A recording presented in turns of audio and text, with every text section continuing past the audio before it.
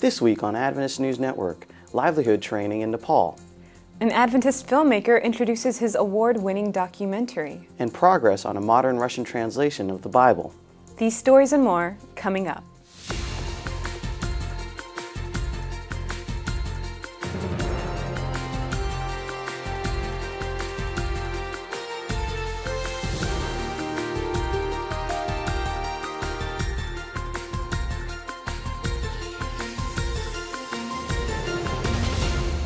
This is Adventist News Network, a service of the Seventh-day Adventist World Church. Thanks for joining us this week. First in the news, the Adventist Development and Relief Agency is debuting a program to teach sustainable agriculture to vulnerable communities in western Nepal. The 3-year effort will target women, giving them the skills necessary to provide food for their families. ADRA officials say the program will eventually help lift the entire region out of poverty. They say the project will directly aid more than 2,000 women. About 40,000 people are expected to ultimately benefit from the program. Pastors in Norway are getting a crash course in reaching the country's growing postmodern community. Norway is one of Europe's most secular nations. Only 5% of its population attend church regularly. Yet, some church leaders believe postmoderns go largely unrecognized as a mission field in the region. Director for Postmodern Ministry for the Church in Europe, Miroslav Puic, says Adventists must learn to share the gospel effectively with this demographic. Puic and Evangelism Director for Europe, Janos Kovacs-Biro, recently met with Norwegian pastors to reimagine outreach in a postmodern culture. Kovacs-Biro reminded pastors that discipleship, not baptism, is the end goal of evangelism.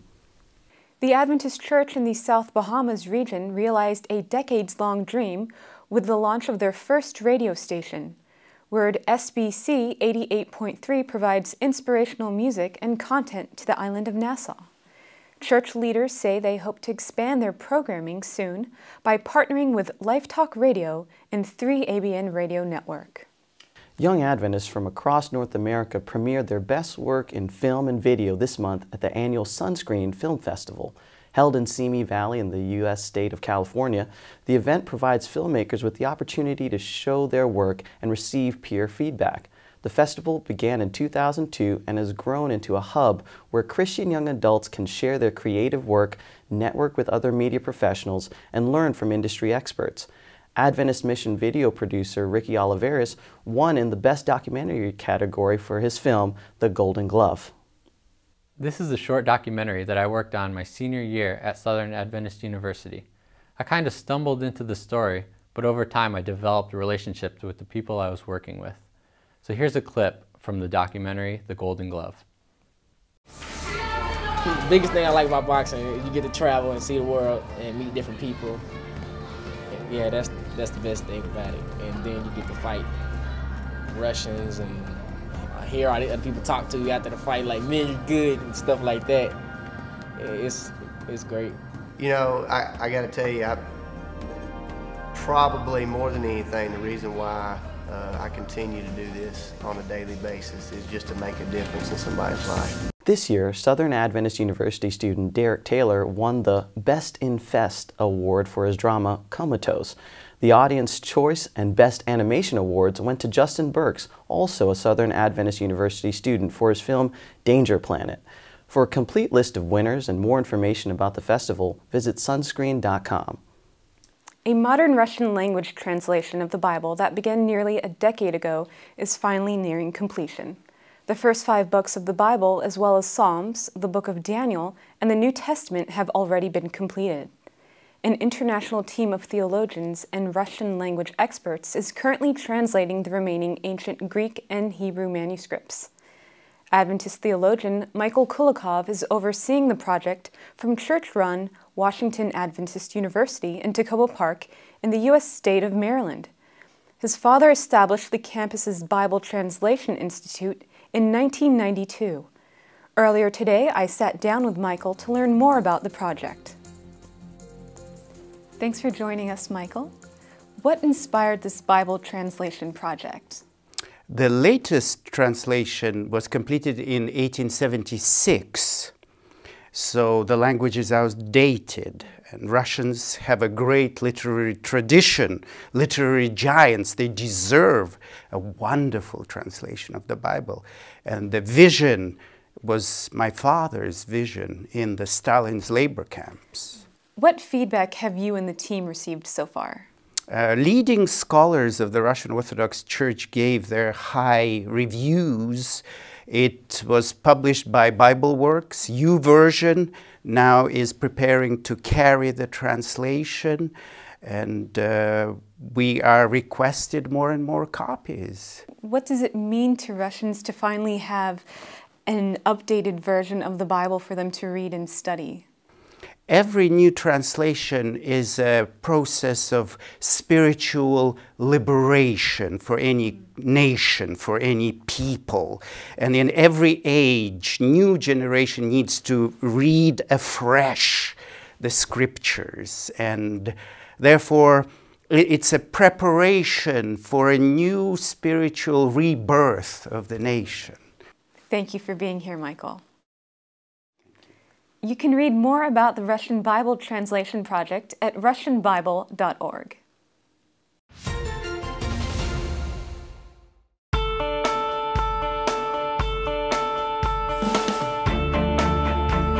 A movement toward daily scripture reading is underway. It's called Revived by His Word. The plan? To read one chapter of the Bible per day.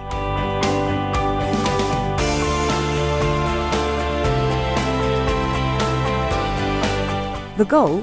To direct the attention of participants to the importance of knowing Jesus through His Word.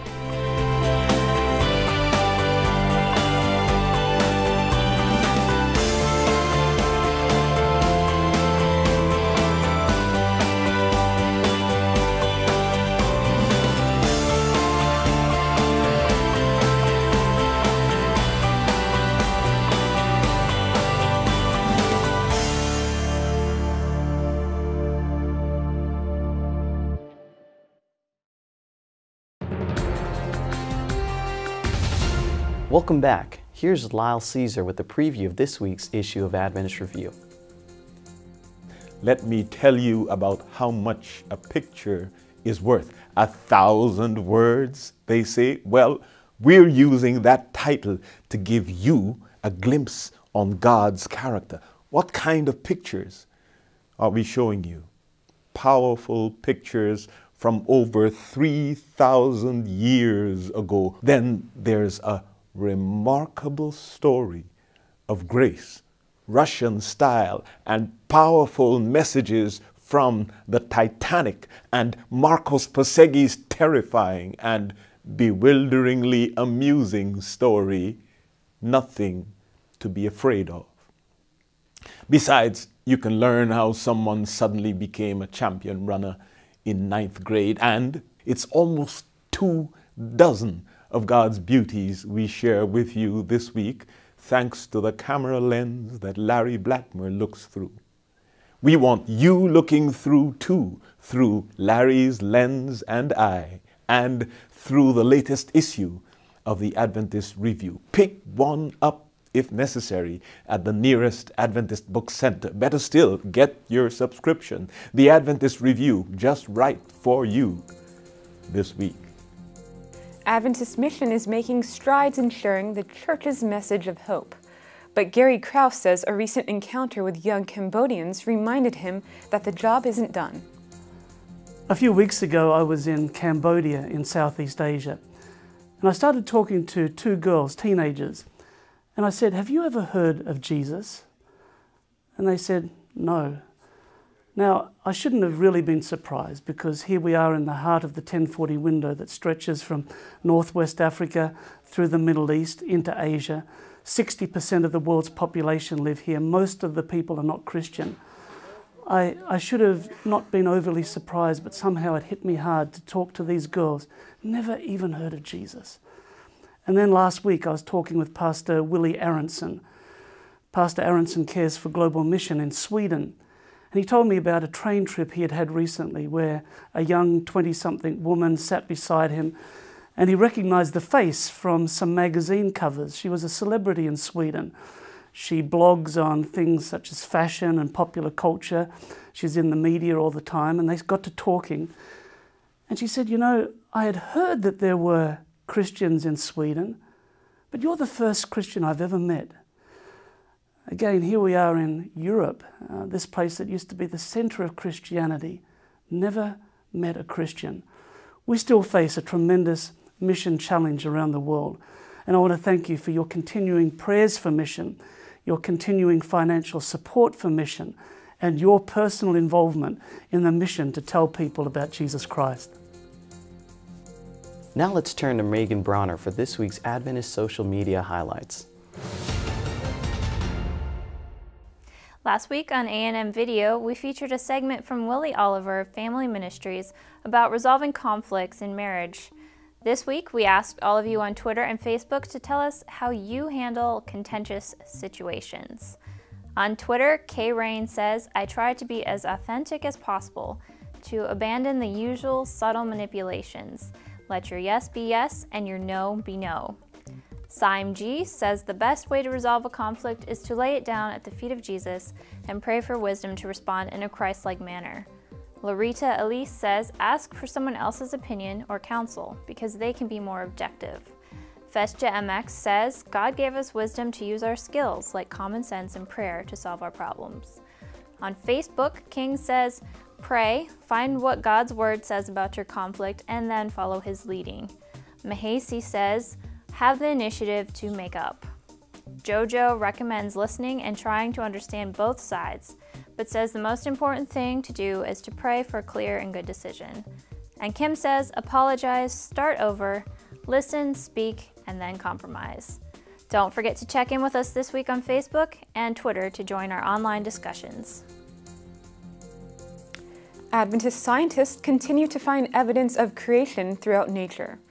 Timothy Standish says coal formation holds clues about the age of the Earth.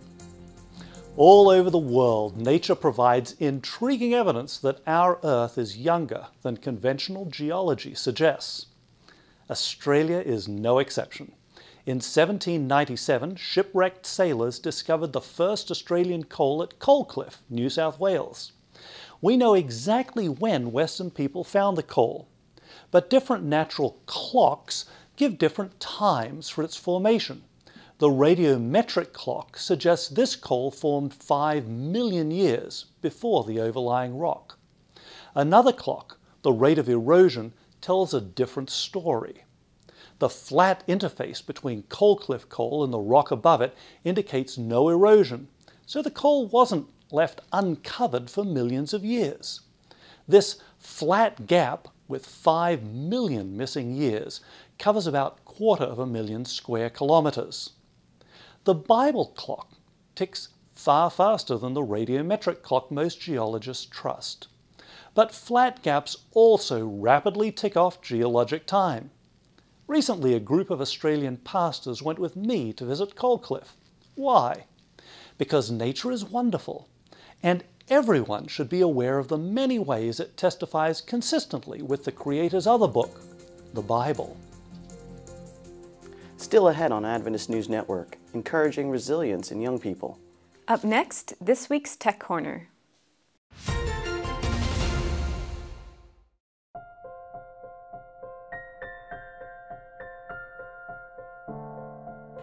As I was reading The Great Hope, this phrase caught my attention, and I read, "The seal of God's law is found in the 4th commandment. This only of all the 10 brings to view both the name and the title of the lawgiver.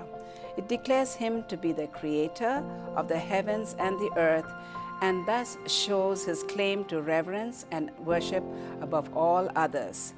For me, as a true follower of Christ, the 4th commandment is a tribute to the Creator who made this world and me.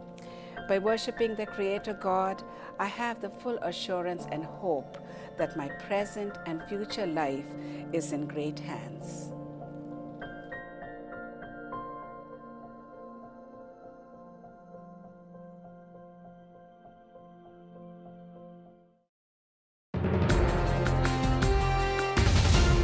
Welcome back. For this week's Tech Corner, Andrew King shares tips for improving your video recording. Recording video has become easier than ever with the growing number of smartphones and the recording function of digital still cameras. Follow these basic tips to help your recordings look good. First, keep your lens clean.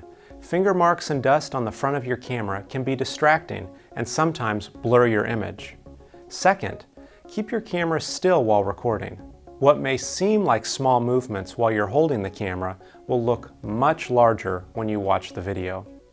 Third, pay attention to the light. Lighting can be used to shape the emotion of the subject you're recording. When recording outside, it can be challenging during the middle of a sunny day because the primary source of light is directly above you.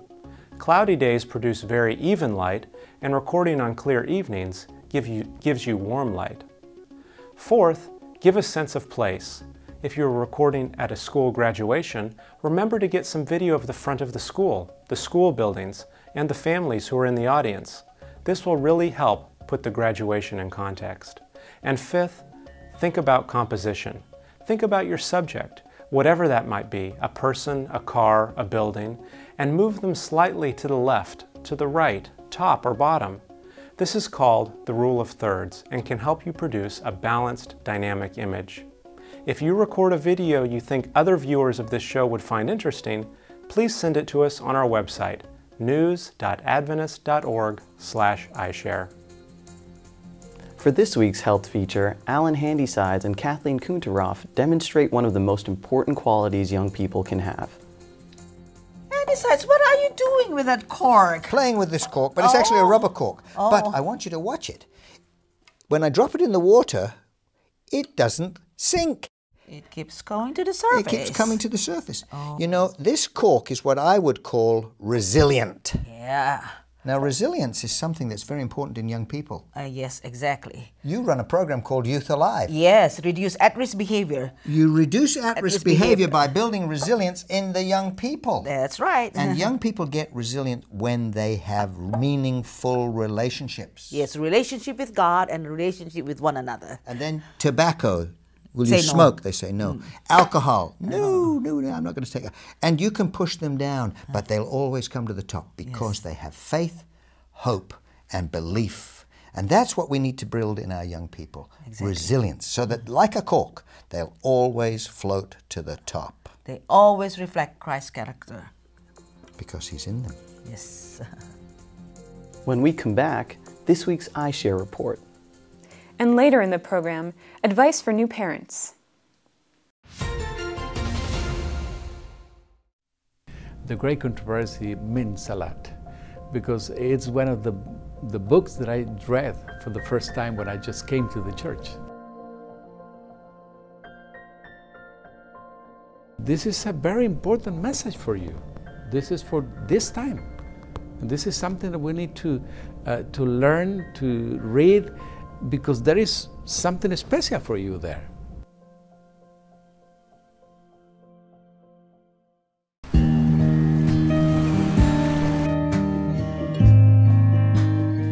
Every hour of every day, someone, somewhere, is praying for the outpouring of the Holy Spirit.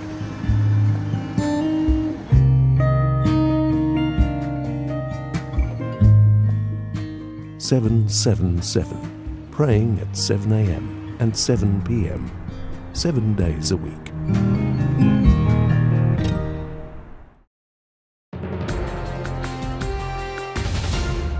Welcome back. Here's Sergio Gonzalez with the news you reported this week. Welcome to iShare, where you bring us the news. Today we have a story from the Filipino Capital Adventist Church in Washington, D.C. They recently answered First Lady Michelle Obama's Let's Move Faith and Communities video challenge. Let's take a look. The Filipino SDA Church is promoting a healthy living not only for the grown-ups, but most especially for the new generation of kids. We are communicating this healthy message, not only them hearing it, but also putting it to practice so we make it fun and enjoyable for them.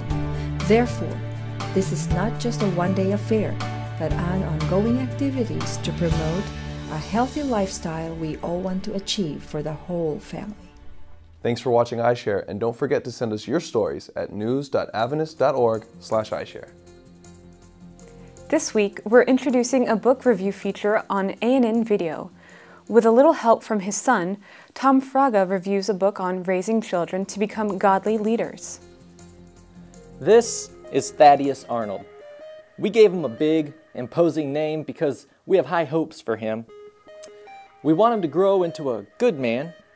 More than that, we want him to grow into a godly leader who will guide and direct others in the Christian life. The book, Raise a Leader God's Way, was written for parents who have the same desires we have. Prudence LaBeach Pollard draws on years of study to provide encouragement and biblical guidance on subjects such as parental responsibility, defining boundaries, genuine self-esteem, and character development.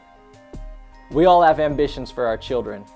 Here's hope that you can raise a leader God's way. Raise a Leader God's Way is available through the Review and Herald Publishing Association. You can order a copy online at AdventistBookCenter.com. A new edition of Kids View magazine is coming in May. Kimberly Moran has the preview. Hi everyone. Did you know that Kids View is inserted into the Adventist Review magazine every month? We also send it to North American Division schools, and we have issues available online at www.kidsviewmag.org. Here's what you can look forward to in our May edition. Do you enjoy running races? What do they teach you about how you should live your life? We've got Heather Vanderhoven's story about that on our cover. In addition, students from Sawgrass Adventist School in Plantation, Florida, provided us with their picks for summer reading. Check out their personal favorites and maybe you'll decide to give one or two or all of them a try this summer. In this issue, we also give a shout out to all the amazing kids, more than 50, who answered our call to draw and write from our February calendar. Don't forget to check out our calendar, which is always full of interesting things to do and interesting dates to remember. This month, some of our favorite critters give us a fun look. For all of this and more, and to see previous issues, visit www.kidsviewmag.org. Now let's turn to David Trim for a look at Adventist history. This week, the birth of an influential missionary and theologian. Welcome to This Week in Adventist History. On April 23 in 1882, George D. Keogh, influential Adventist missionary, theologian, and educator, was born in Govan, Scotland. Keogh later worked as a missionary across the Middle East for a total of 32 years in 3 different periods. He twice served on the faculty of Newbold College for a total of 20 years, beginning his second term of service, which lasted 12 years, in 1954 when he was aged 72. And he was one of the first teachers at the Seventh-day Adventist Theological Seminary from 1942 to 1946.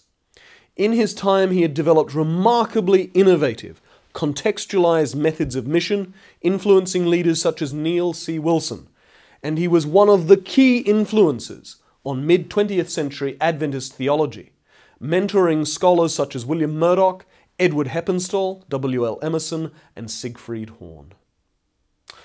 On April 25 in 1923, Minerva Jane Chapman died in Battle Creek, aged 93. The sister of J.N. Loughborough, in a remarkable career, Minerva Jane had served the church in a number of capacities. She'd worked for the Review and Herald Publishing Association for 26 years, serving as the press's secretary-treasurer for nearly 20 years.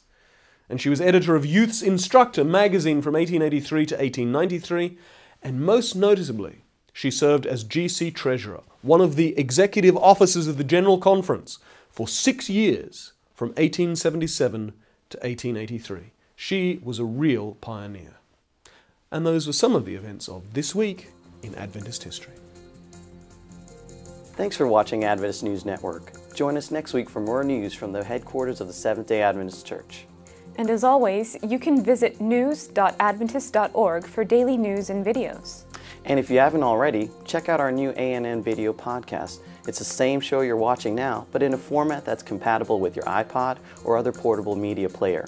You can subscribe by searching for Adventist News Network video podcast in iTunes. Our good news for this week comes from Colossians chapter 3, beginning with verse 12. The passage reads, "Therefore, as God's chosen people, holy and dearly loved, clothe yourselves with compassion, kindness, humility, gentleness, and patience. Bear with each other and forgive whatever grievances you may have against one another. Forgive as the Lord forgave you, and over all these virtues put on love, which binds them all together in perfect unity." Until next week, God bless.